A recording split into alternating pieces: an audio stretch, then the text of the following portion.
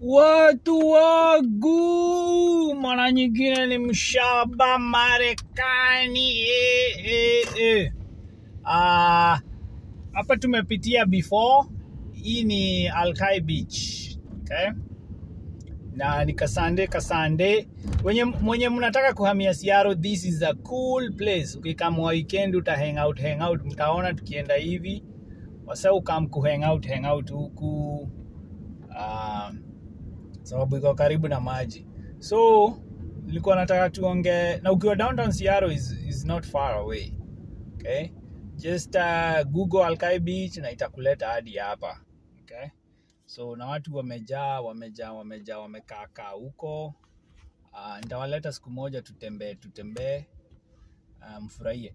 Ni kwa nini leo tunaongea ni kwa nini nataka mkuje Marekani? Sababu watu wanaweza shindwa, mshamba motivation za kukuja Marekani. Ni kwa nini nataka mkuje Marekani, okay? So hiyo ndio tutaongea. The first thing ni ati cause mimi goal yangu na hope na wish kila mtu Kenya, okay?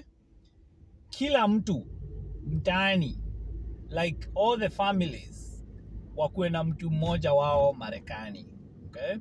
That is hope yangu. Na wenye mko na hiyo mnataka kukuja Marekani, make sure hiyo dream isikufe, okay? Na Marekani unaweza kuja hata ukiwa miaka ngapi. So kila mmoja wenyu akuwe na family member ako Marekani, okay? Sababu mnajua venye mtaani iko, mnajua ekonomia mtaani venye iko saa hizi. Naelewa maisha ni ngumu mtaani. Ikikam ni majob, ni kujuana. So hata kama wase wengi wamesoma, na kama umesoma, kuna wase wamesoma na ni wengi hata kwa comments. Najua mna tamak. Kuna kazi poa na watu wanaweza sema maybe ni pride. But kama umesomea vitu noma huko university, kuchukua kazi na kulipa hivi is not easy as watu ufikiria, okay?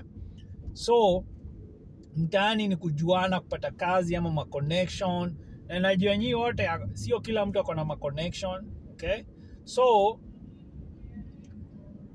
mtu mmoja akiwa na mse wao Marekani, hiyo itasaidia sana. Sababu unajua kama saizi Wakenya wenye wako huku Marekani wameshikilia ekonomi ya Kenya. Zile pesa wana remit ama wanatuma back home ziko in billions zenye wanatuma home. That means a lot for the Kenyan economy. Wakenya wako huku, wengine wanasomesha their younger sisters and brothers, wengine wana support the elderly parents, wengine wanasomesha the sisters and the brothers, their sons and daughters, okay? Wengine kuna wenye wanasaidia wale watoto kwa orphanage. Wengine wameadopt watoto, wanawasaidia. Wengine wanajenga nyumba mtaani ndio kuwezesha wase wapate places za kuishi. So wanajenga economy. Wengine wanasaidia wase kuanzisha biashara.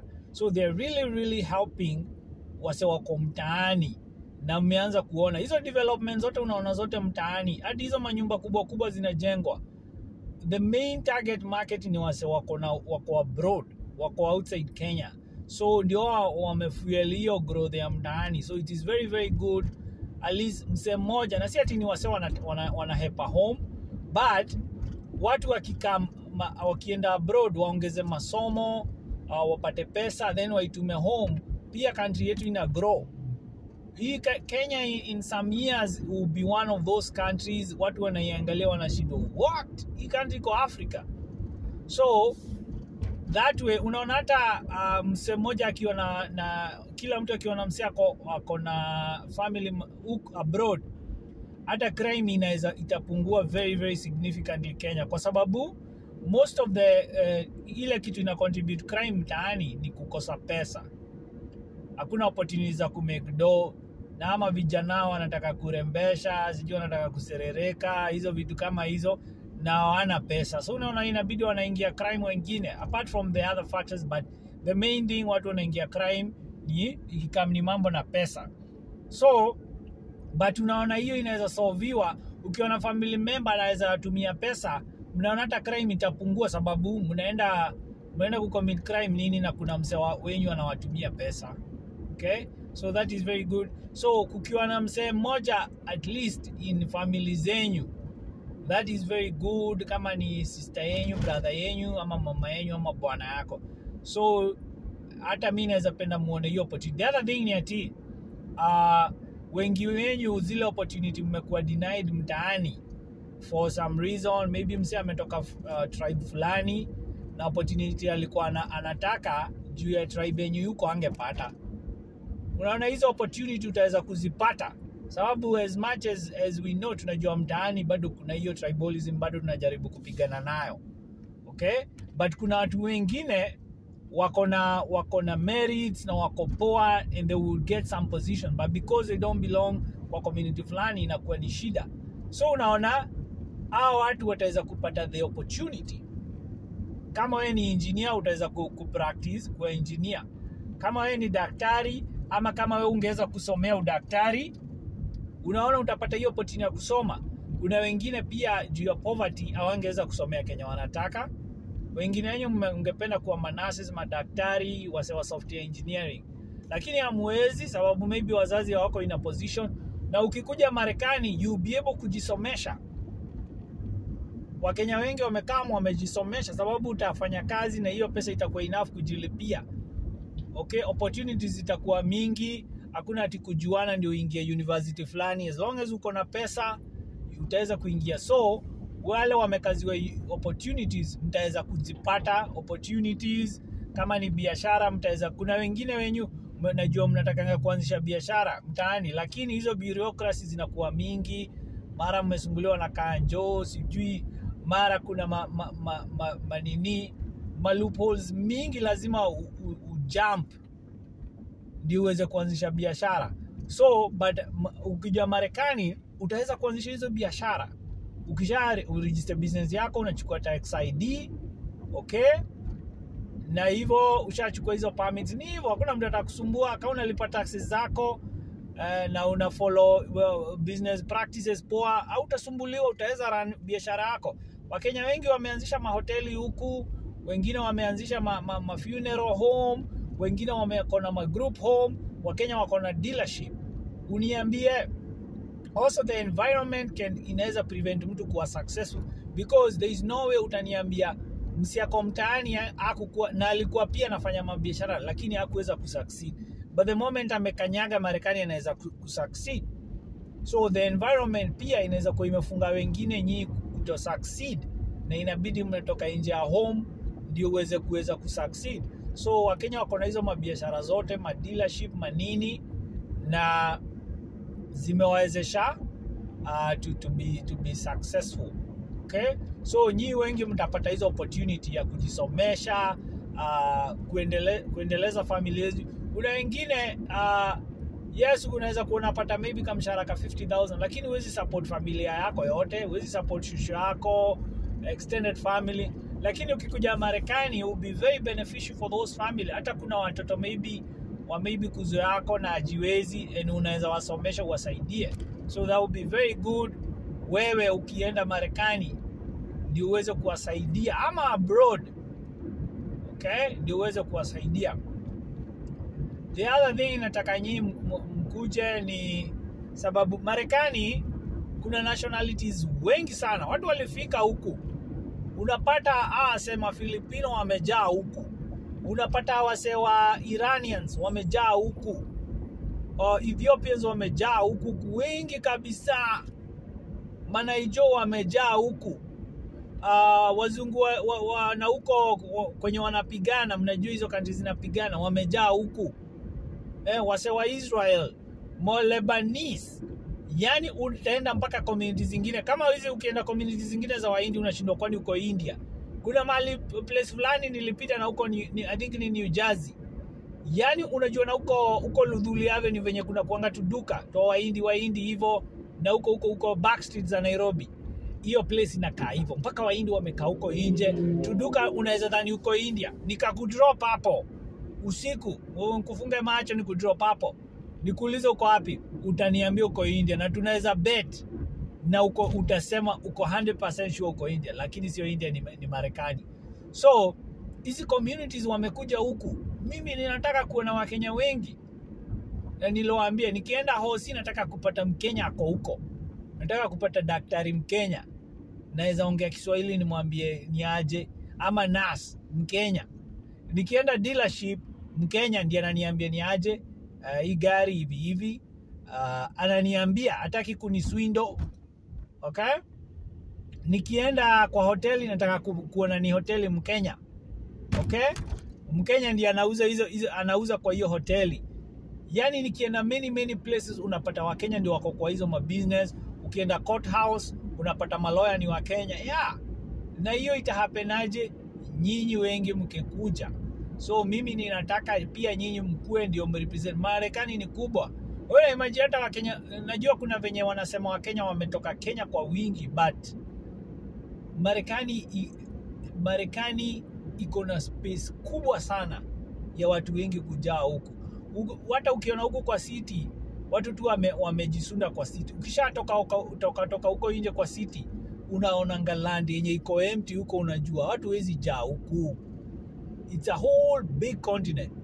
So pia mimi ninataka kuona Kenyans kama hawa watu wengine wenye wamekuja. Hata kama hatutaionana, at least mkikuja, sababu najua mnaweza enda state yenye asiko. So as long as mko huku wa Kenya na mnaendelea na maisha yenu, that's my happiness. Sababu mbona nitakao nationalities wengi hao wakuje huku na nyinyi msikuje? So lazima niwamotivate, sababu hao nationalities wengine pia walimotivatiwa, wakapatiwa information, wakaambiwa endeni mnaweza apply green card. Mnaweza kuja na hizi njia, mnaweza kuja kama visitor, mnaweza kuja na agriculture, mnaweza kuja na student exchange programs. So it's very good. Hata Wakenya wenye wanaeducate Wakenya wengine ndio muweze kupata hizi opportunities, sababu hao nationalities nyingine wamejinyakulia opportunities. Unapata mpaka estate fulani zimejaa wase kutoka country fulani, na real estate agent mwenye analistio nyumba kuuza, tuseme nyumba ikitokea ametoka kwao. So uniambie, decide waseme, okay, hii estate yote tunataka wase wa kwetu. Mbona isiwezekane? Sababu hata kama Marekani kuna hizo policies zina restrict mambo kama hizo, but let's think about it. Nyumba imelistiwa, okay? Real estate agent tuseme ametoka Philippines, okay? Kwenye wanaenda bank inapeana loan, wanapata wafili wanafanya kazi huko. Okay? Okay, mabuyers wenye wanakam kununua wengi ni nani? Mafili. Wewe ni Mkenya peke yako. So, hebu niambie, how is it gonna be possible wewe kama mnabidi na hiyo nyumba? Watakuchezea. Si nyinyi mnajua. Hata kazi zingine mtaani mnaweza apply nyinyi wote, lakini jua sawa wametoka community fulani, watachezea mwenye amekuwa qualified, na wataweka mtu hata hayuko qualified juu ametoka community yao. So mkiwa wengi, hata hiyo nikiseme, alafu kuna bank zingine huku, sema bank zingine zitapea wase wametoka kwao loans. Hata wataonyesha ukifanya hivi na hivi utaweza kuhepa hizi loopholes na upata hii loan. So mimi nikienda kwa bank, sema ukienda kwa bank unataka kununua nyumba, unapata Mkenya huko ndio banka, ama ndio huyo wa finance. Yeye ndio finance officer huko, atakwambia aje inabidi umefanya hivi ndio hii loan ukuapproviwa. Atakuonyesha hizo loopholes zote. So it's very good ukiwa represented na wase wa kwenyu, okay? And ndio hizo opportunities zisikupite. So ninataka kuona watu wengi huku, okay? Na ndio mimi usema sio lazima nyote mkuje msomee nursing ama CNA, sababu wana hizi nationalities wakianza kuweka majudges huko na mapolisi na hakuna Wakenya hizo sectors, what's gonna happen? Fate yenu inadecidiwa na wase wengine, okay? So it's very beneficial kuona nyinyi mkikuja kwa wingi, ndio muweze kuoccupy those things, na si ati mnakuja kama mnakuja kufanya CNA ama nursing mkae Kenya. Ninataka kuona mkikuja mnakuwa ma-engineers, software engineers, madaktari, ma-architects, ma project managers, unaelewa, so that ma judges, ma lawyers, okay? Kuna Wakenya wengi by the way wa lawyers, ma lawyers wengi sana wana deal na immigration, okay? So which is a good thing. So si ati mkuje tu mfanye the same thing, okay? So then the other one is, wengine wenyu hautaiona gari. As long as unaishi Kenya, it will be very difficult. Hautaweza kukama up na pesa ya kuona gari, okay? Basi sasa unaona ukikuja Marekani, niliwaambia lazima utaona gari. Lazima utaona gari, sababu utakuwa na kazi na watakupea gari, ulipiange pole pole, ama hiyo kazi ukisave itakupea pesa yenye itakusaidia kununua gari cash, okay? So unaona wengine wenyu hamtaiona gari, utakuwa na gari. Wengine wenyu hamtaiona mashamba mtaani. Ukikuja Marekani utaweza kuchapa kazi usave ununue shamba. Wengine wenyu maybe nyumba hamtaiweza kujenga manyumba poa muishi in a humane way. Maybe msao umetoka ghetto, kwenye ukitoka nje sewage ziko tu hapo nje. Yani hautaiweza kuchange life yako. Lakini unaona ukipata hiyo opportunity ya kukuja kama Marekani, utachange hizo conditions.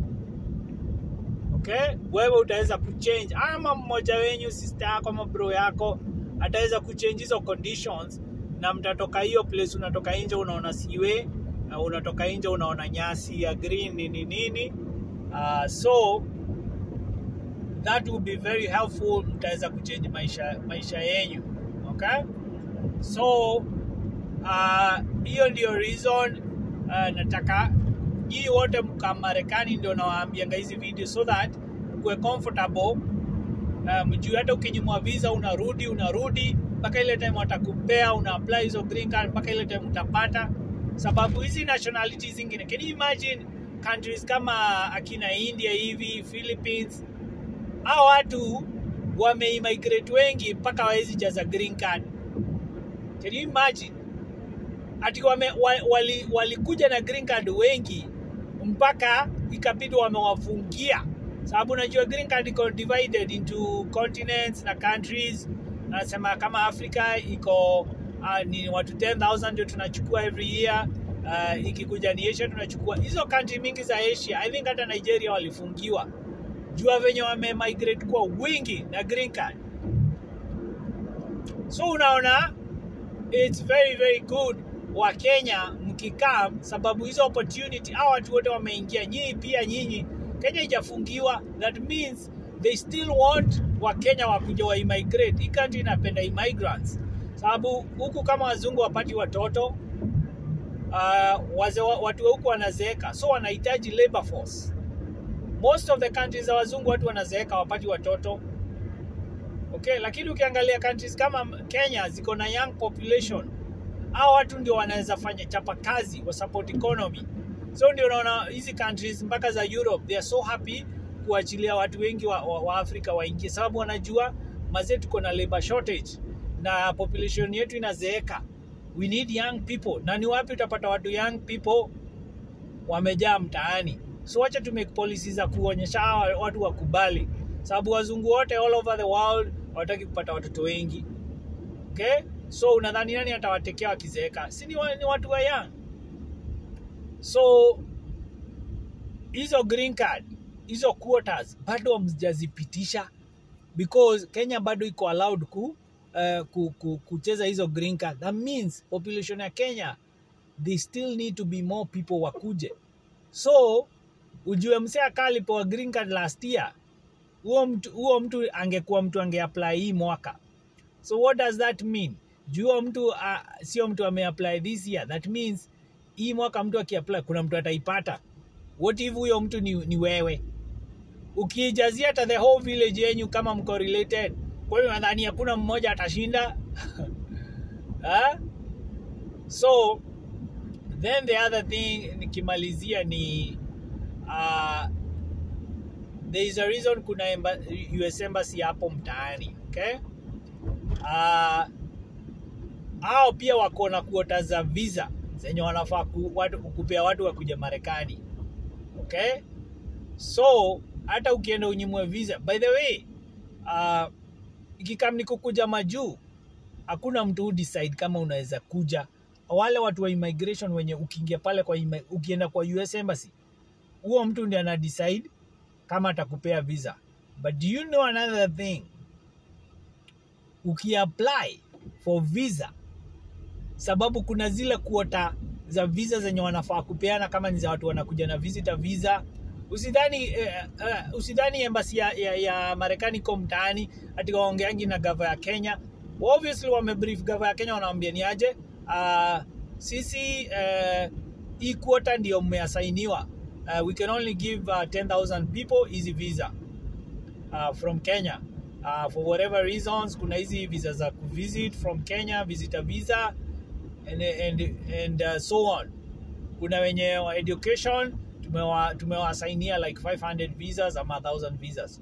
So, visa ziko. Ukienda kuapply for visa, ujue wewe. Hiyo time think about it. Kama apply visa ukanyimwa, ukiapply visa, unalipa hiyo fee and all that. Ukienda pale kwa interview, ujue washaangalia background, wameangalia hizo document ulisubmit, wameangalia kama uko na watu wenyu US, no wanda wanakuulizanga uko na mtu yote uko related. Ukiwadanganya wanajua, sababu already wamesearch jina yako, wanajua kuna watu unajuana nao wako Marekani. So mbona unawadanganya? Wanajua. So ukienda pale kuinterviewiwa, watu wanajua details zako zote. So kwa nini wanakuitanga interview kama hawataki kukupea visa? Sababu ukiangalia kama UK hata sidhani uendangi interview. Okay? Wanakuupdate nini. Kama wanakunyima wanakuambia. Mbona Marekani iwezi kuambia hivyo, ikunyime hata before uende interview? Sababu what is the reason ya kwenda interview pale wakunyime visa? I make sense. So watu wanakuanga ukiapply na usubmit hizo document uko na visa, sababu uko kwa hiyo quota. Sababu pia kama watu wamejaza wengi, unajua hizo interviews zinaikuwa na dates. Uniambie kama watu wako wengi na wanajua hizi visa, watu wanaweza funga hizo appointments. Kwa nini wako na different appointment slots? So ukienda kuapply, ukiitwa interview pale kwa US Embassy, ujue uko na visa. Visa yako ushapewa. But sababu uko within that quota ya watu wanafaa kupewa visa, no wanda wako na hizo interview dates na wanataka watu kadhaa wakuje hizo interview dates. Wanakuschedule. So watu wote mnaschedule, mnakuanga mmepewa visa sababu mko part of the quota yenye inafaa kukuja kuinterviewiwa. Now shida inakujanga ukienda pale kuinterviewiwa.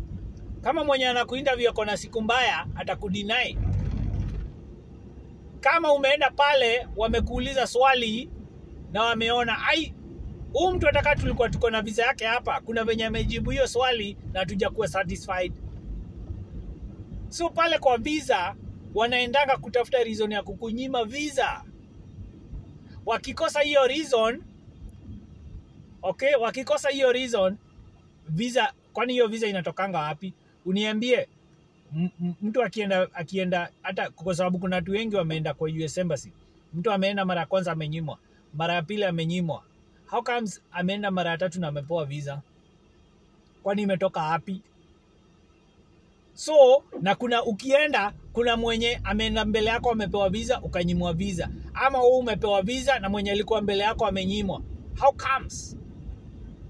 Unaelewa? So nyinyi wote mkienda interview kule kwa US Embassy, na ndio unaona ukiapply, una apply visit visa na una apply hizo visa zingine, make sure information yako ina line up such that ukienda pale kwa interview hawatakuuliza swali yenye itafanya wewe unyimwe visa. Sababu visa yako iko. Ukibukiwa, ukipatiwa appointment date, uko na visa. So ukienda pale wanakutafutia reason ya kukunyima visa, not because hawataki kukupea, but yes, uko within the quota ya wale wanafaa kupewa visa, but pia wanajaribu kuona okay, juu mtu tumempea visa, wacha to make sure ni mtu genuine, sababu najua they want to see you, wanataka kukuona, ulize. So ukienda pale pia unaomba, ukienda pale interview ukwe na spirit ya kupendwa, sababu kuna wase wengine pole kauli nyimwa visa, si ati unachukiwa, it could be another thing. Kuna mtu maybe akona spirit unachukiwa na wase, ukienda pale ule anakuinterview na kuona tu hivyo, ana decide automatically mtu hata akijibu maswali venye ninataka mimi simlike, sitampea visa. Yes, sababu huyo anaweza kuwa kona visa aseme alafu yeye anajua nimemuuliza hii swali na kujibu hakunipatia satisfactory answer, so ndio nimemnyima visa, na maybe amekuona haja kulike. Okay, so unaomba pale pia wewe ukue na favor, ukue likable. Okay, so wewe jua ukienda pale kwa visa, visa uko nayo, but ule mse akiwa na bad day, si unajua watu wengine wanasema oh I'm sorry I was having a bad day, ndio kama nilikutreat hivyo. Yes, Americans wanakuanga hivyo, wanaweza kuwa na bad day, wana act kama wakora hivi, na kumbe ni siku mbaya walikuwa nayo. The next day unasikia akisema oh ninataka apologize, it wasn't one of those days. Okay, so but sasa hiyo ikikamni visa hakuna kitu unaweza fanya. But kama nisema uko Marekani, mse afai kukutreat in any way, utamcall out, na hizi afai kutumia excuse ati walikuwa na have a bad day. But ikikamni pale anaweza kuwa alikuwa na have bad day, ana decide kila mtu anakuja hapa na muuliza hii swali na mnyima visa. Okay, nasema nimefind reason ya kumnyima visa. Okay, so make sure ukienda pale kwa embassy, put yourself position ya mwenye anakuinterview. Uimagine mtu na muinterview, ni nini inaweza fanya wakunyime visa? Ni home ties. Mtu akikuja hapa nione yeye ni kama atarudi, akienda amesema nataka kwenda kuvisit Marekani kwetu, nikiona mtu akienda kuvisit huko atakatalia huko, ni kama tuseme unataka watu wajue waende kutembea kwako. Nikiona mtu ataenda huko alale na bibi yangu, huyu ataenda kutembea kwangu. Nikiona huyu ataenda kule mpaka snacks za watoto, huyu sitakubali aende kwangu. So ukijiweka hiyo position na mwenye anakuinterview pia anafikiria hivi, nikiona mse akikataa kuniprovia, nikiona ni kama atakatalia huko Marekani na amesema anaenda kuvisit, sitamkubali aende, sababu atakuwa amenidanganya ati anaenda kuvisit na ni uongo, anaenda kukatalia huko. Huyu mtu akiniambia anaenda kusoma, nimwangalie hivi nione huyu mtu ni mjanja, huyu hataweza kukaa shule, huyu anataka kwenda kutafuta pesa. Sitamkubali aende, sababu hataenda shule na ile shule iko huko imempatia documentation, sababu anawaletea pesa in terms of school fees, na usipowaletea hizo pesa, hiyo opportunity umewawestia na wangeipatia mtu mwingine. So umedanganya unakuja kusoma na ni ukweli usomi, so hiyo opportunity wangepea mtu mwingine alikuwa na pesa, walimnyima. Huyo mtu alikuwa na pesa ame-give up, na wewe hujaenda shule pia, so wame lose. So akiangalia one wewe utaenda kusoma, wewe unaenda tu kuhaso, hata kupea hiyo visa. Heri ape mwenye anataka kwenda kusoma na anajua mtu atasoma na atapea shule pesa, sababu it's all a business, ni biashara. Okay, shule za huku ni biashara. So think about it that way. Ati ukiitwa interview ya pale kwa US Embassy, already umepata visa. Wakikupea interview date uko na visa, ukienda pale kuinterviewiwa wanatafuta reason ya kukunyima visa. Okay, ni the same way. Tuseme kama kwa koti umefanya makosa fulani, ukienda pale kwa koti wenye wanaongea judge, lawyer, nini hizo proceedings, koti already hata lawyer wako anajua wewe ndio ulifanya hiyo makosa. But sasa pale kwa koti wanatafuta njia ya kusema sio wewe kama ni lawyer wako, na wale wengine ile side wanatafuta njia ya kuonyesha court ni wewe ulifanya hivyo without reasonable doubt. Okay, so before uende court wewe ni a free person. Ukienda pale wakipata reason ya kusema wewe ndio ulifanya hivyo na wanaweza improve, unafungwa. Wakiweza kupata reason ya kuonyeshana wewe even though ulifanya hivyo but kuna reason ya kuonyeshana sio wewe ulifanya hivyo, without doubt freedom yako ndio hiyo. So think about it that way. Ukienda US Embassy, so hizo quota za visa ni zenyu wenye hamjakuja. Hizo green card hazijapeanwa zenye zimeasainiwa Kenya ni zenyu. So usipo apply huwezi complain. Usipoenda kwa US Embassy mpaka ile time watakupatia visa, usicomplain sababu hizo quota zinakuwa every other year. Kuna quota za visa zinapeanwa.